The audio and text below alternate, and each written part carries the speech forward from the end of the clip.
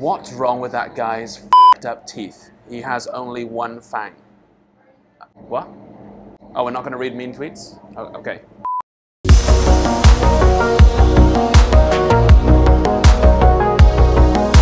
Without a doubt, the most boring plot in magic is oil and water.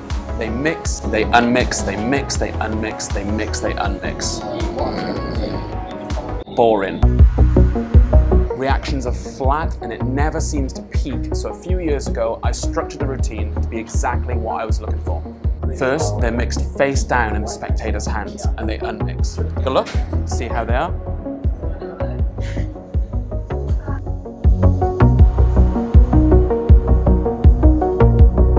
Then, they're mixed face up and they unmix in the spectator's hands. This time we'll do it face up. Take a red and a black, and a red and a black, and a red and a black, and a red.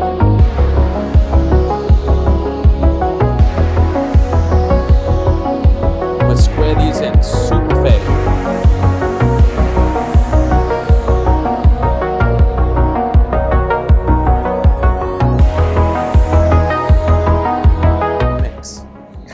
Face up.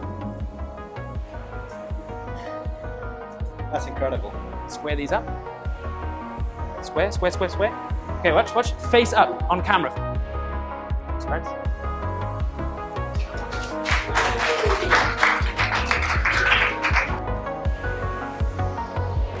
Then they're mixed again, and the spectator is preconditioned to assume that they know what's about to happen.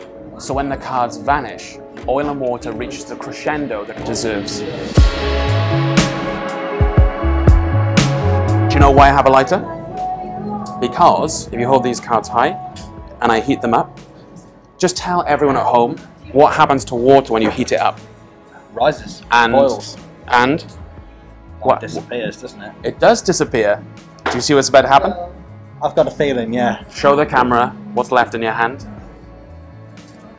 Just 4 cards with all the water gone, and that's it.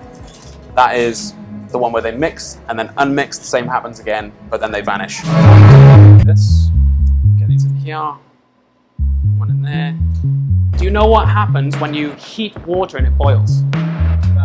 It evaporates. Watch. Turn them over and spread on the table, and you're left with just the oil. That was all you, that was all you, that wasn't even me.